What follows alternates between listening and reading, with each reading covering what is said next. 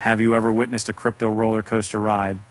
Bitcoin just hit $69,000 again after almost 3 years.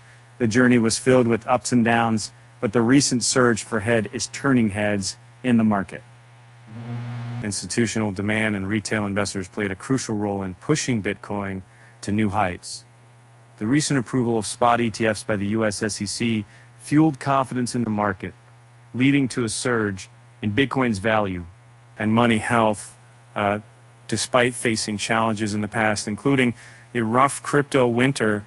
Bitcoin has managed to bounce back stronger.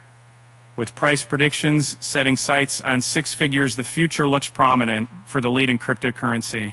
And as the market continues to evolve, one thing is certain: Bitcoin is here to stay, and its journey is far from over. And who knows, maybe one day we may all be trading in Bitcoin for morning coffee. Why did the Bitcoin investor go broke? Because he lost all his change. With that said, thanks for watching, and until next time,